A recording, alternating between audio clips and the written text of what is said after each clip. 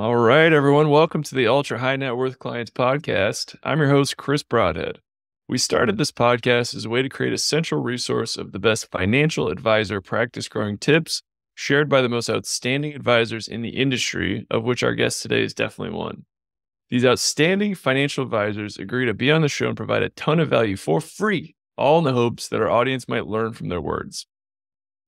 My father was a financial advisor, and financial advisors are the main clients we serve. So our marketing agency's mission is to help every financial advisor grow their business in an effort to help the world become more financially secure.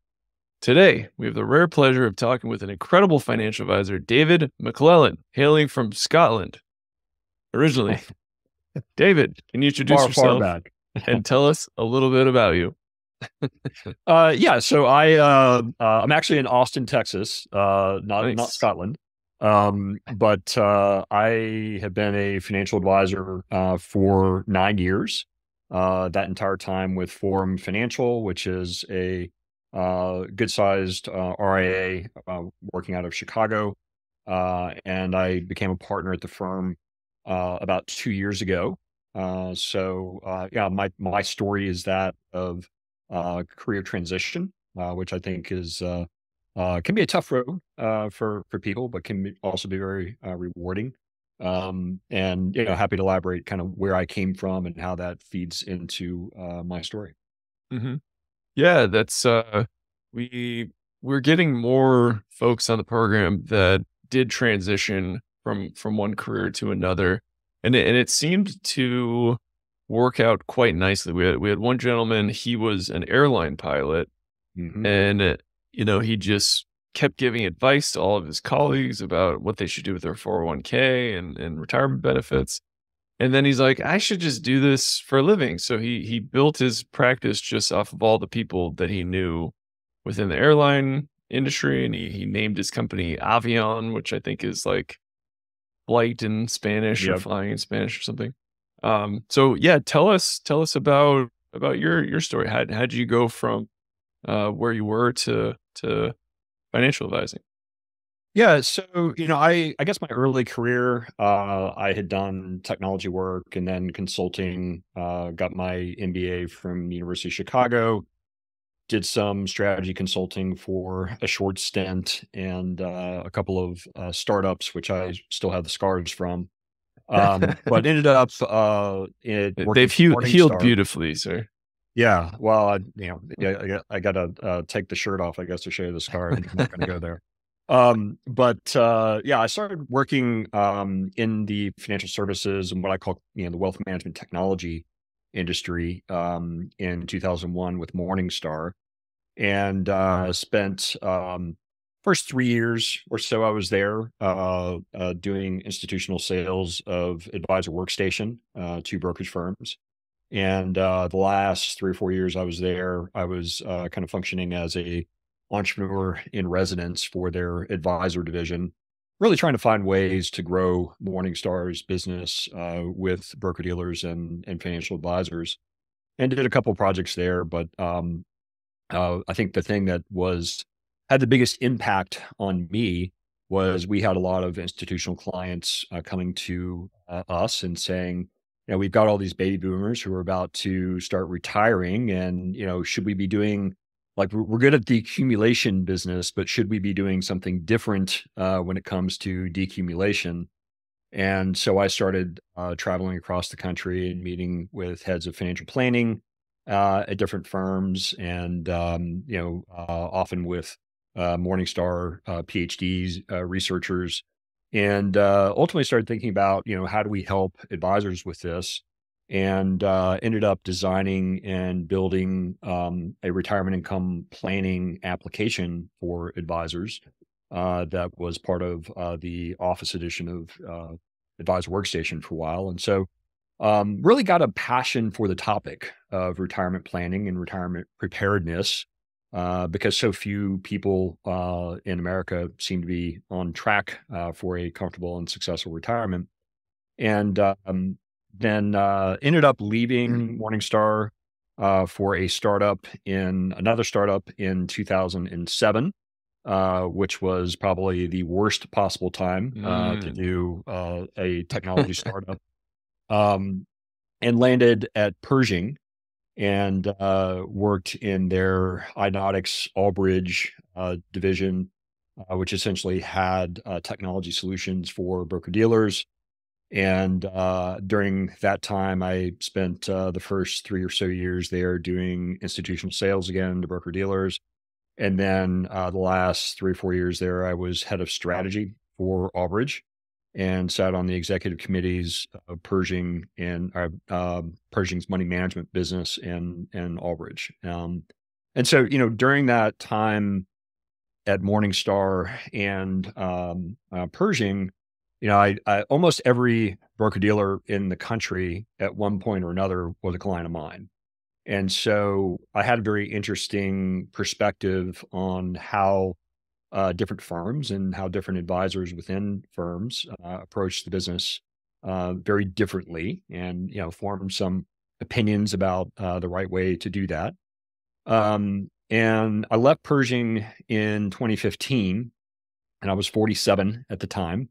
I had a half-written business plan that I had written when I was at Morningstar on how I would be a financial advisor. And so I dusted that off and said, I'm not getting any younger, now or never. And I interviewed with probably more than 50 different firms across the country. I had some very definite hypotheses about the business model I wanted. And so I was testing that hypothesis by talking to different firms and kind of, kicking the tires to see how should I change my approach, if at all. And that journey led me to Forum Financial. And I started with Forum as a solo practice advisor. I had no salary, no benefits, no clients, no assets, living in downtown Chicago with a wife who didn't work and 2 kids in private school. So No it pressure. was, No pressure. no pressure. And, it felt like I was lighting money on fire for several years, but, I was definitely motivated. And very steadily built my practice, and things got more comfortable financially, each and every year. And today I still operate as a solo practice, and I have about 125 clients and somewhere between 135, 140 million in managed assets. Um, and then, from a business model perspective, I think the thing that I would highlight there is, I wanted to be very intentional about where I added my value and, what to do and what not to do. And so, the first part of that was I only wanted to work as a fiduciary, which led me down the path, of working with an RIA. And then the second was I wanted to outsource all of the money management to a third party. Because my vision of working with clients is that I wanted to focus on retirement planning, and I wanted to work with clients very broadly and deeply because, in my view, if you're going to act as a true fiduciary, that's the way to do it, because then you can give the best possible advice. And if I was defining my value as I have to build portfolios and somehow do a better job of performance and portfolio management than the institutional team at Goldman Sachs, that didn't seem like a very good way to define my value. And if I was doing that, I would spend all my days, sort of tied to my computer, managing portfolios, and I wouldn't have the bandwidth to work very broadly and deeply on the financial advice aspect. So I outsource all of that to Forum Financial. We have an investment committee that has some really smart people on it and a good trading team that does all the implementation and rebalancing and asset location, sort of tax optimization. And we use dimensional fund advisors very heavily. So that sort of underlies the core philosophy that we have in investing. But then that allows me to really operate very broadly and deeply with clients, and that seems to be the thing that they really, really value the most. So that's the approach I've been taking. Hmm. Wow. Awesome. Yeah, I think you must have definitely met Brian Castle because he's a UFC MBA. He's a Chicago guy. Yeah. So I'm certain your paths have crossed. Awesome. So many follow-up questions. Um, Oh, and I have a side job as well. I let's hear forgot it. to mention. I've been consulting with a firm called Ivante since 2015 or 2016. Um, Ivante is a technology company that uses artificial intelligence to predict medical expenses.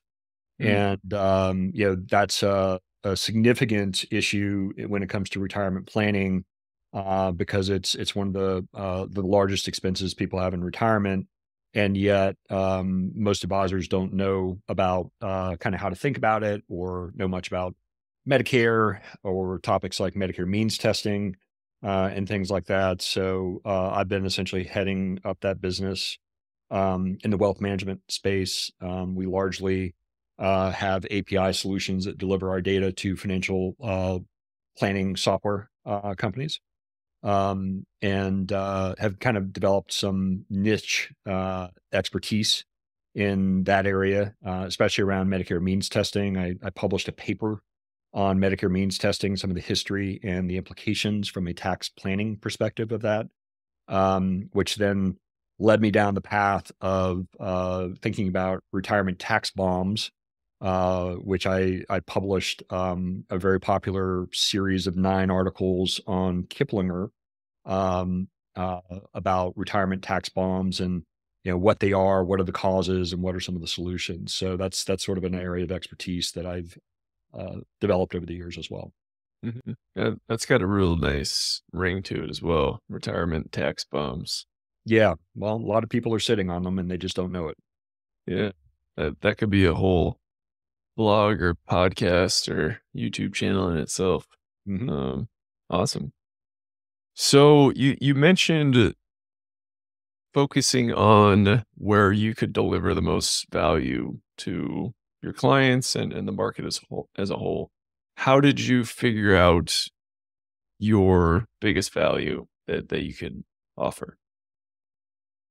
It's a good question. I mean, I think I had a Thank you. good sense of it um, from the start, but then as I started getting more and more experience with clients, it seemed to really resonate, right? And so I continued to lean into that, and it certainly the approach has evolved and gotten more sophisticated over time. But a lot of it is very basic type of advice.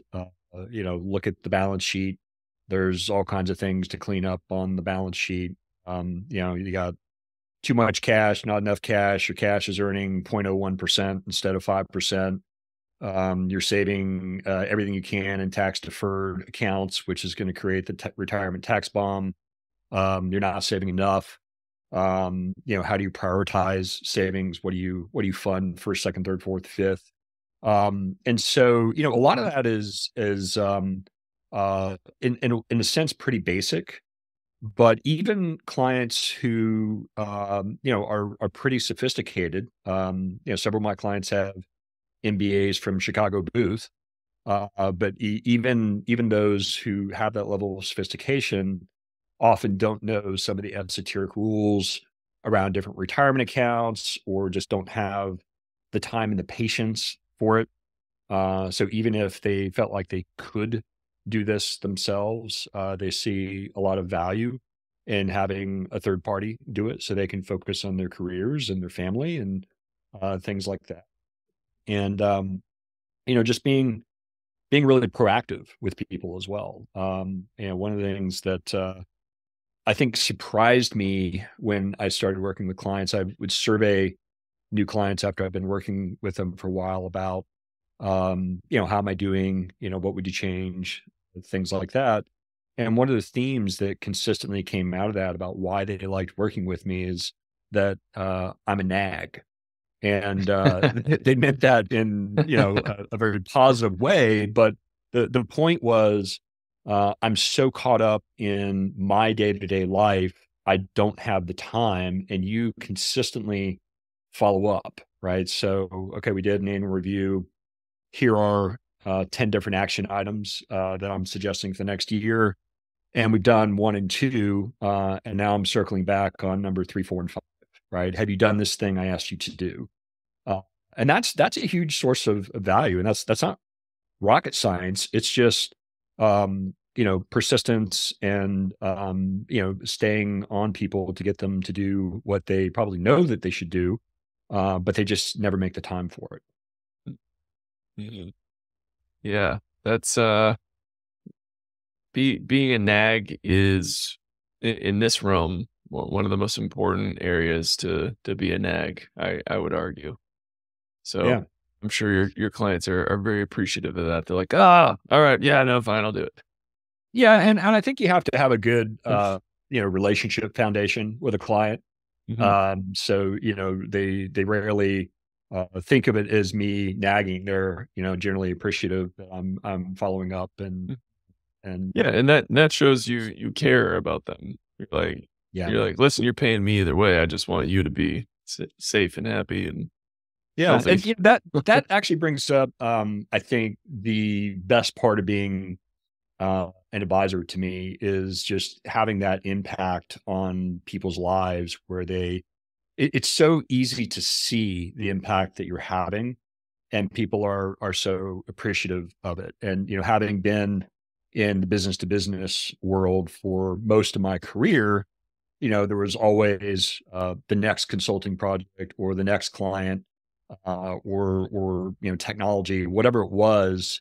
Sometimes it was hard to really see your impact at the end of the day, and then it was always let's just rinse, wash, and repeat Mhm, on the next thing, and so it just got very tiring mhm. and hard to maintain motivation. And so working with families to help them is just extremely rewarding. And I think my only regret is that I started doing this at age 47 instead of, say, age 30.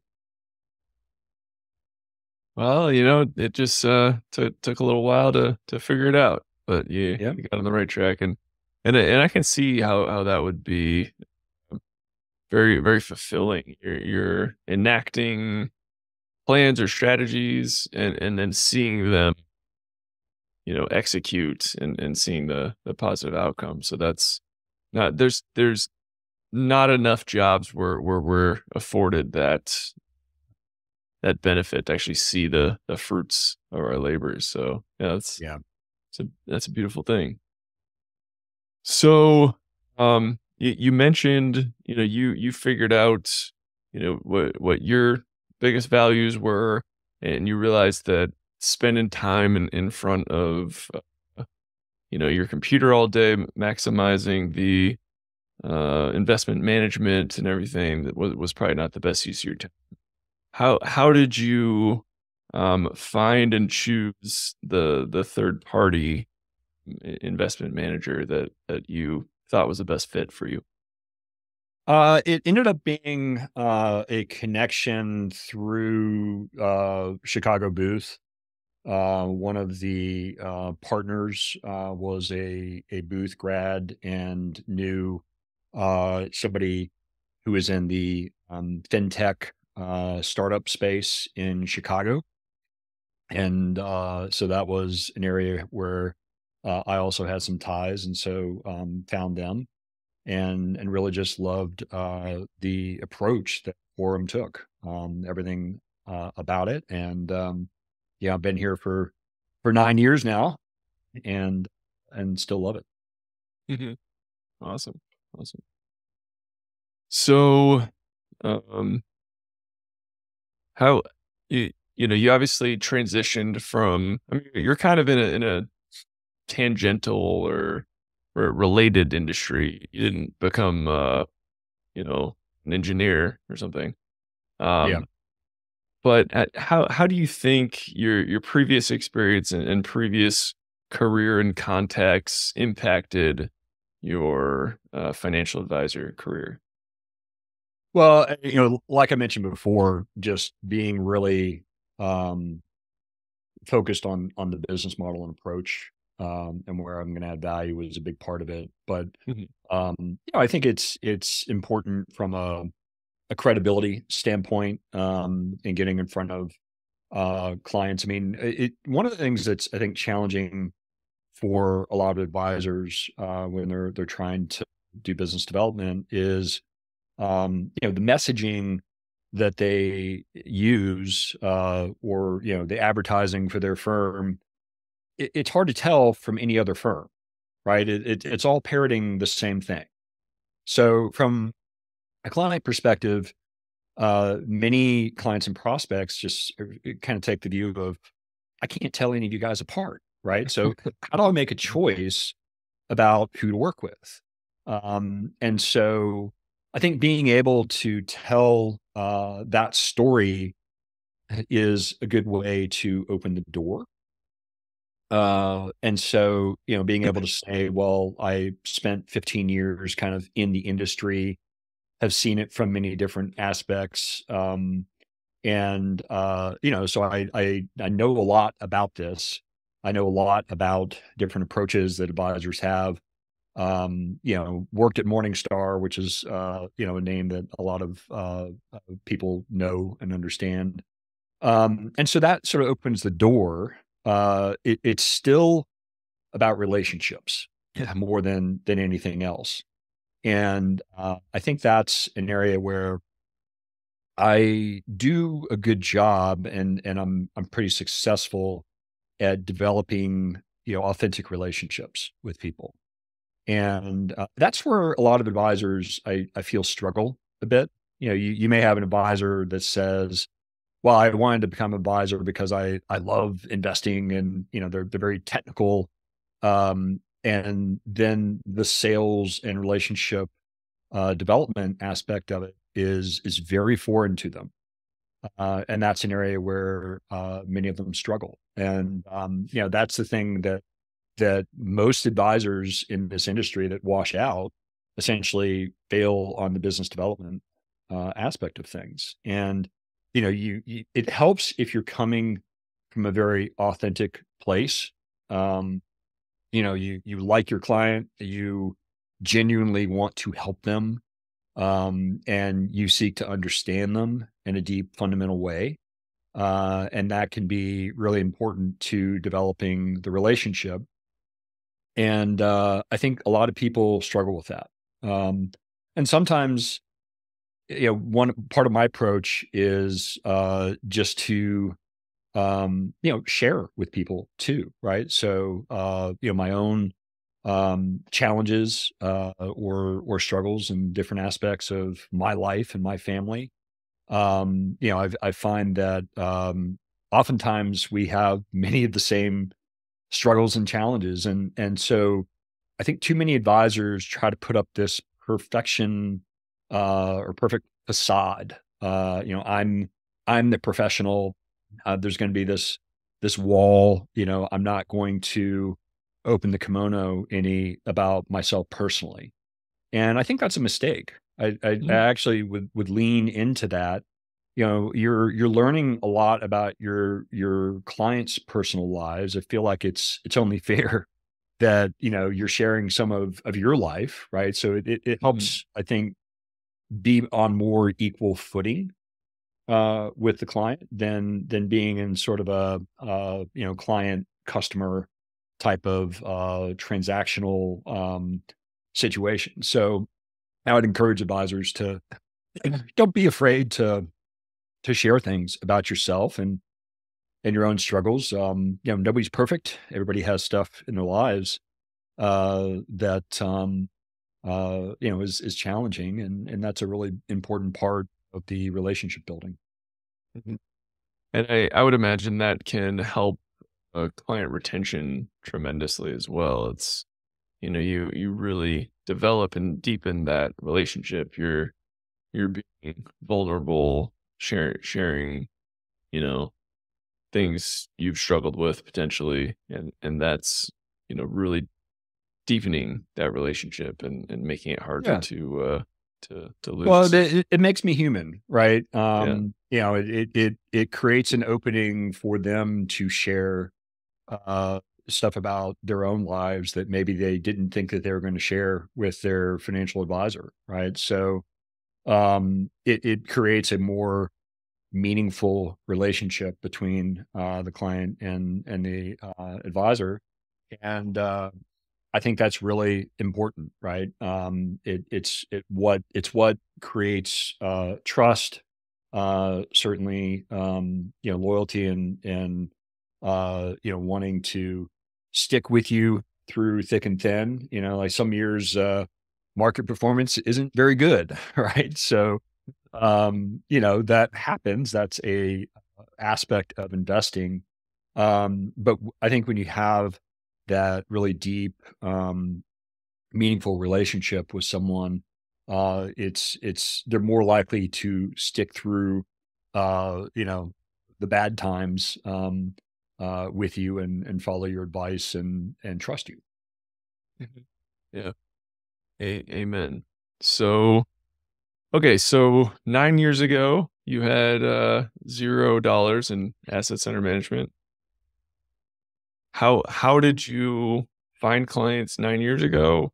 How do you find clients today? How did you build this beautiful practice that you Um, so I started off like I spent the first 6 months sort of preparing for this, and yeah, I went through every contact that I used to have at different jobs, sifting through emails for 10 years, LinkedIn, really developing a database of people who I knew, right?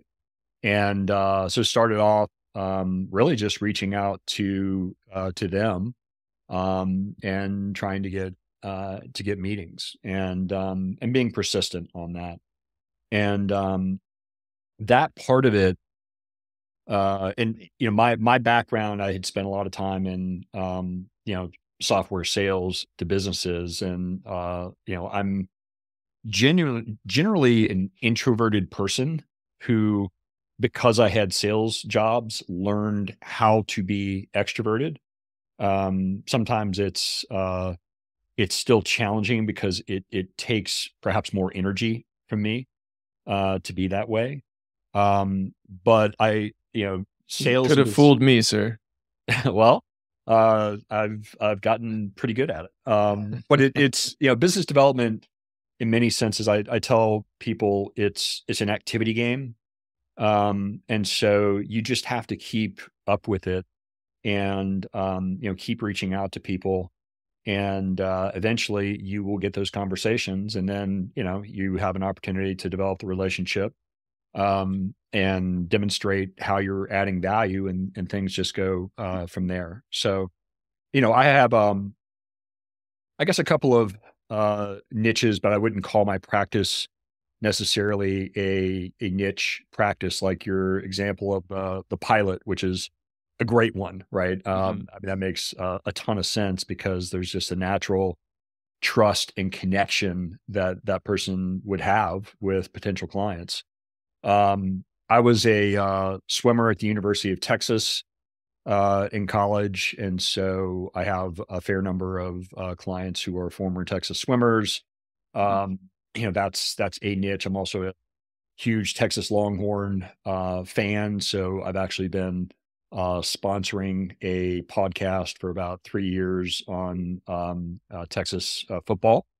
Have gotten some leads from that, but outside of that, haven't really used many third party marketing services. It's really all been organic. Wow. You're the first guest who has used a podcast to finally. Has that been effective or worth the effort and money?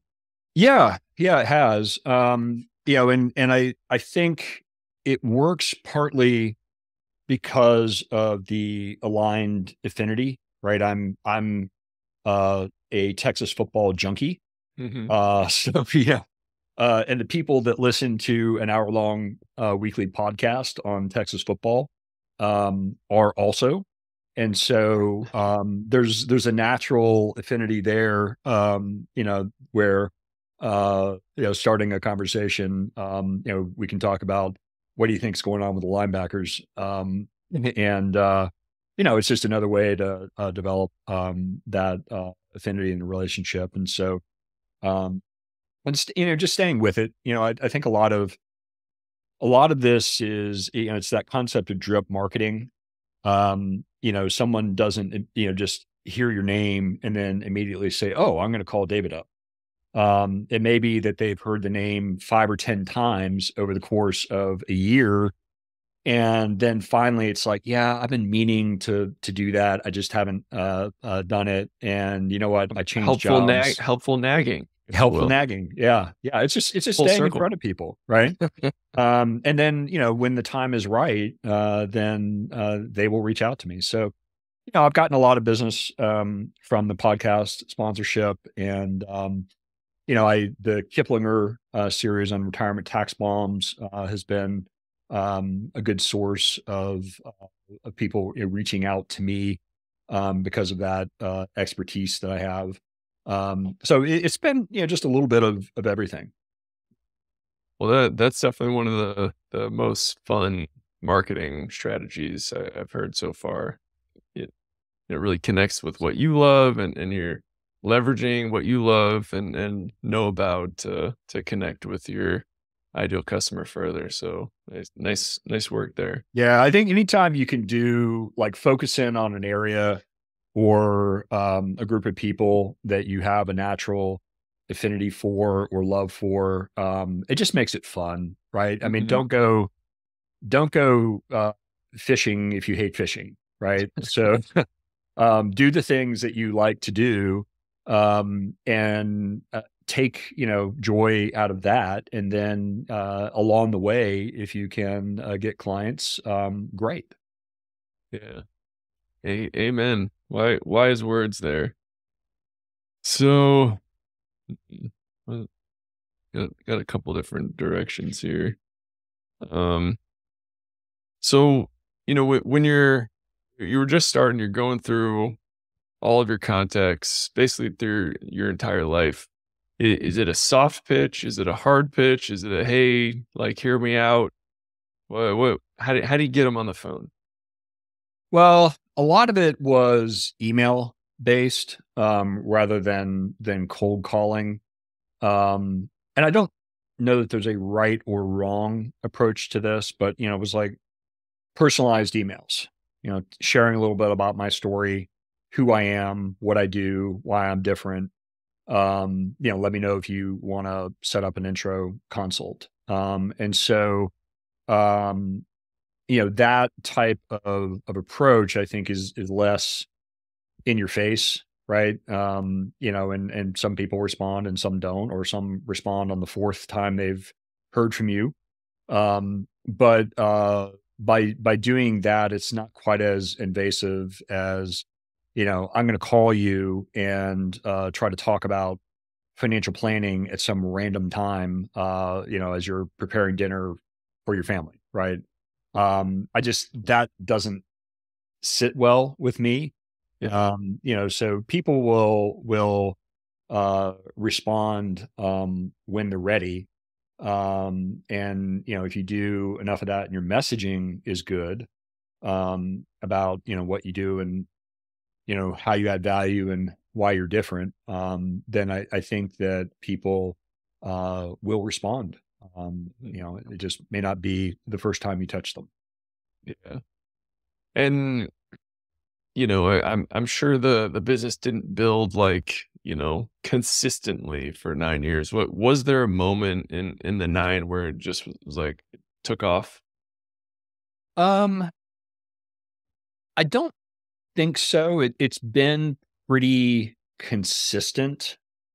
But I'd say at one point I had enough clients where referrals became more and more important. And Mm. so I started getting a lot more business from client referrals. And then a lot of business essentially from existing clients, right? So, a client may start off, with you're essentially managing a very small portion of their wealth. Um, but over time, you earn more of that, or, there's a job change and then there's a rollover and they're saving a lot because that's one of the key things that you're getting them to do anyway. And so that starts to act as an accelerator as well. Um, so like last year, for example, I think I was looking at some of the numbers and my asset inflows were about 2/3 from existing clients and 1/3 from new clients, and that was a little surprising to me that it was. I mean, I knew it was significant, but I didn't realize it was that significant in terms of asset growth coming from existing clients, and that's flows as opposed to market growth, right? So that's independent of what the stock market's doing. Mhm. So that's you're saying 2/3 of your AUM was from current clients just growing their assets Well, growing that was the case, last year, last year. in terms of new assets, coming in Got 2023. it. It was about Got it. 2/3 from existing, clients. So you're doing a good job, and Yeah. that's growing your Well, AUM. and that feeds back to, a couple of things, right? It's the value add, right? You're consistently Mhm. developing value. You're developing, a good long-term trusted relationship. You are really helping them to be motivated to save as much as they can so that they can have the type of retirement that they want. And all those things really work well together.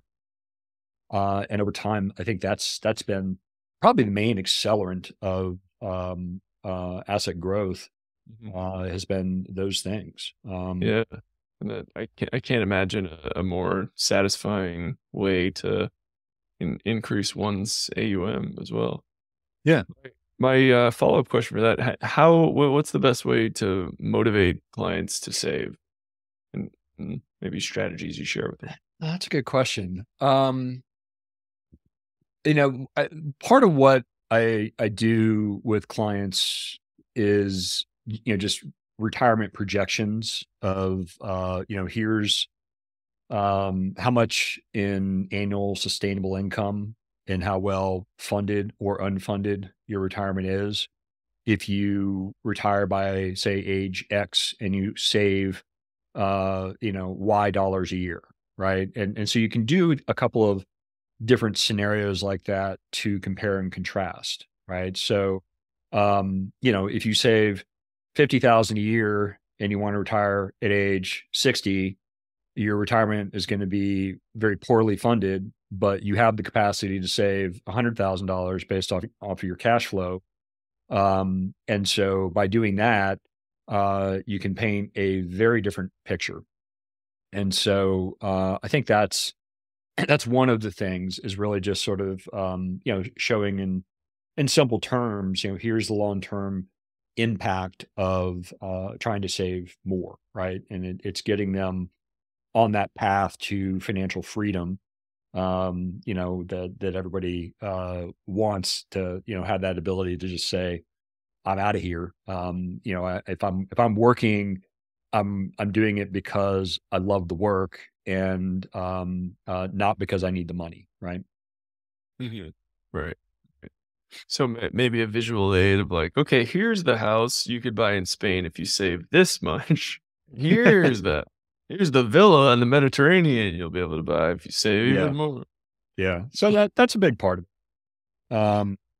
And I think the other thing that people often struggle with, even if they're good savers, is this uh, fear that they're not saving enough or they can't retire yet. And people, I think when it comes to that decision, it's often a very uh, irreversible decision. If you are a high paying or high earner and you retire at 64, good luck getting a job at 66. If you feel like you need to go back to work and earn, anything close to what you were earning before. And so I think a lot of people fear the decision for a lot of reasons, but oftentimes they really have achieved financial freedom, and that's actually one of the most satisfying things to be able to share with a client is, you have done that, right? So you can walk anytime you want. It's just about, are you really enjoying the job, right? I mean, certainly if you keep saving and working and defer drawing down your portfolio, you'll build up a bigger margin of safety, or be able to spend more in retirement. But you don't have to, and that's very liberating for people. Hmm. Absolutely. So, um, it looks like both of us escaped Chicago's winter. Um, my personal story, 2020 hit. I quickly realized Chicago has nothing really outside of restaurants and bars and shopping. And when all that's closed, all you have is kind of a smaller than average apartment and endless cold snow and gray. Yep. So I was like, I gotta get out of here. So I moved to Los Angeles, for better or for worse. Now obviously in Barcelona. So, make what that with you will. Yep. How did you make it down to sunny warm Austin? Well, I'm a University of Texas grad and former athlete, right? And my wife is also a Texas grad.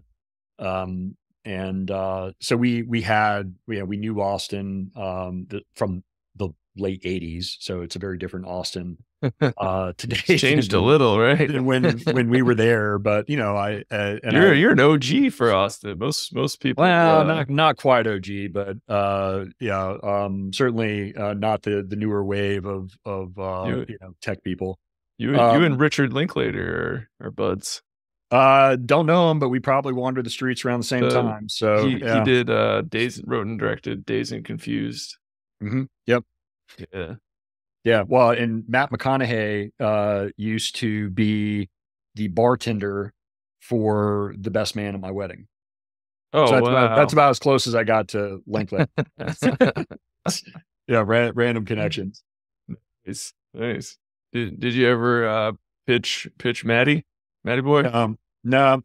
haven't come across Maddie, but he does represent the university in a very colorful way. So Yeah. I love his energy. His unofficial title is the Minister of Culture Mm. for Hmm. UT Athletics. Yeah, that fits. That's an important role, and he's Yep. just the man for the job. I Yep. love that guy. I'm a big fan. Yeah, he's a hoot. Big fan of everything. Yeah. Awesome. So, how long have you been in Austin this time? I came down here in 2017. Nice. So been here about 7 years, but I'm Beat the crowd. actually in Yeah. the process of trying to return to Chicago, believe it or not. Oh, okay. It's just interesting. We used to live essentially just south of downtown in Chicago, an area called the South Loop, and my kids grew up just in a very urban area, and we ended up we're technically part of Austin, but we're really way out in the country, and we way overcorrected. So Oh. it's just it's very isolating where we Oh, are. I see. And I see. we Yeah. really love parts of Chicago. As you noted, restaurants are amazing Oh, up there. And so, unbelievable. Yeah. yeah, we're looking at moving up there. But my practice is, because one of the questions I sometimes get is, well, how did you make your practice work when you moved from Chicago to Austin? And it's interesting because since COVID hit, we started getting heavily into Zoom and everything else. I would say that 98% of my prospect and client meetings now are virtual. Wow. And clients actually like that. Hmm. Uh, and I dressed up for you. I've got a button down shirt, but I appreciate it. typically I'm in a t-shirt and working with clients that way. And I that's my authentic self. I think clients appreciate that. I'm not trying to win them over with a fancy suit. And just relating to people. And I've found that the having virtual meetings and being able to screen share and things like that, it's more productive with clients. And they don't have to drive somewhere to meet with me, so it's more efficient in terms of their time. So it works, and I think it's a fascinating topic. But I work with clients all across the country and almost completely virtual. That's, I mean, I'm also, living that life. I'm in Europe right now. Yeah. Well, a lot Yeah. of advisors think that, well, I can't develop relationships um, online, and I don't think that's true. It's probably harder, but you can still do it. Yeah. I mean, most of my clients I've met in person, a handful of times, but I talk to them, once a week, twice a month. So and they've been with me for years. So Yeah. it's, I think, you very much can build strong relationships through these digital realms. Yeah, I think you just have to learn maybe how to do that, and maybe it's a little different than how you approach things in the face to face world, but it's Mhm. certainly possible. Yeah. Awesome. Well, good luck, getting back up there. Chicago is my favorite city in the world from May 1st to October 1st. Yeah. Well, so the thing it's like the inverse in Austin, because we don't really have a spring. It Right. flips from being in the 30s or something in February to the next day you're getting temps in the 90s. And so Oh, oftentimes April through October is just ungodly hot down here. And yeah, it's pick your poison. Do you need to cope with the heat, or do you need to cope with the cold? And the wife certainly prefers the cold. well, So happy that's a wife, factor in that. you know? Happy wife, happy life. Definitely. I feel your pain. I grew up in Tampa, Florida, so many summers, playing inside. Yeah. Well, Stuart, Florida is my hometown, so I was basically Oh, directly to nice. you. Yeah. Nice, nice. My college girlfriend's family had a timeshare in Stewart, so I've spent some time there. Yeah. I've been Beautiful up back for there. a while, but yeah, it is a pretty area. Yeah, yeah, awesome. Well, we've gone way over, so I appreciate you spending extra time with me. Um, one final question. It Mhm. is an open-ended question. You can take it in any direction that you like. The question is, what are you working towards? What am I working towards? That's a good question too. I think the next chapter for me is going to be about decelerating my practice to a degree. I'm mentoring other younger advisors now, and I think the nature of my client base is likely to evolve and change. And This is a very common thing with advisors, but starting to slow down a little bit over the next 10 years or so, and working with fewer clients, and that's sort of the next stage of my practice, and something that most advisors at some point have to try to figure out. How what is their approach to that, and how do they want to approach succession, and striking perhaps a different work-life balance, and starting to ease into retirement. But that's going to be a long process. Amen. And where can our audience find out more about you? Look me up on LinkedIn, and you can also go to forumfinancial.com, and I have an advisor page there, and you can learn more about me in really either place, or you can email me at dmcclellan, that's DMCCLELLAN, at forumfinancial.com, or give me a call at 312-933-8823. Still got that Chicago area code. Love it. Got to represent. Well, David, thank you so much for taking the time to talk to me and my audience today. This was absolutely fantastic. Yeah, it was a great conversation. Had a lot of fun. Happy to do additional discussions anytime. Awesome. Yeah, we'll definitely be talking again soon. And to our audience out there, thank you so much for tuning in. Keep on growing out there, everybody. See ya. Hook 'em.